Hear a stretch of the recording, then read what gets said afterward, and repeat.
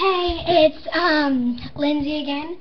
I'm not in my school uniform anymore, so yay! Okay, so first we're gonna make the folders.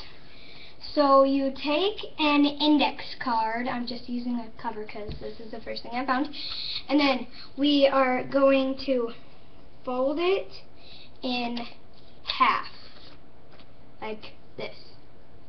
And then we are going to open it and then fold the bottom upwards, and you want to make a good crease. So when you open it, it has the pockets, and then we want to staple right here, and right here. Sorry. And then you can like put Sharpie and then just put like math or reading or language or whatever, and then put like whatever you want on the cover. And then how to make notebook paper. So you take an actual notebook paper from a notebook. Use the white one though. I recommend it. Highly.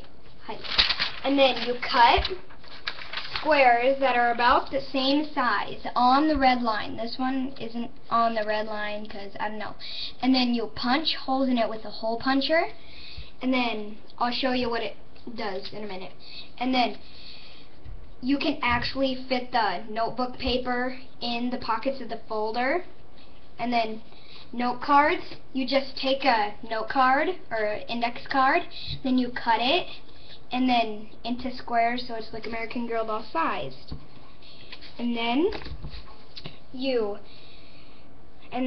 how to make a clipboard is you take cardboard. So you cut a square of cardboard about 3 or 4 inches by 4 inches, and then you cover it in duct tape, or you can just keep it like it is because clipboards are brown. So, and then you can either take a black clip thingy with the metal ends on it, or you can take a bobby pin and just stick it on the top here like that, and then you can stick paper on it, or whatever. And then this is how to make a magazine. This is Harry Weekly. I like Harry style. This is called Harry Weekly. So I just took a magazine and then I just cut pictures out, and then yeah. So I bought a One Direction magazine at Hy-Vee grocery store, and then yeah. And then I cut that out and then taped it together. And then this is how to make a laptop. You take cardboard or cardstock, and then you fold it either in half, or if you're using cardboard and you accidentally didn't fold it in half and you got a little off, you just draw the mouse on the bottom here, and then you open it, and then you can print, or you can draw a picture for the home screen. And then you take Sharpie and just do the QWERTY board, and then 1, 2, 3, 4, 5, and then yeah. And then this is how to make a binder. So where'd that piece of paper go?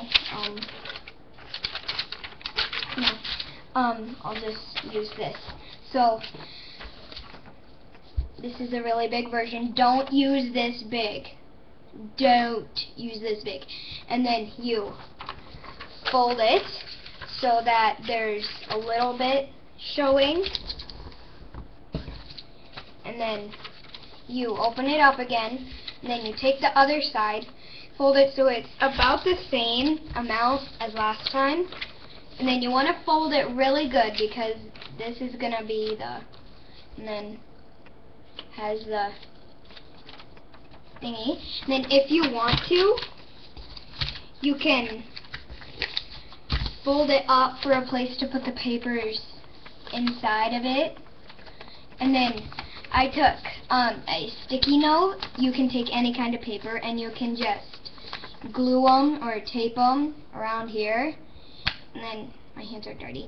And then you can take the notebook paper like I showed you how to do earlier, and then you can stick it, tape it in there like that, and then it's like an actual binder thing.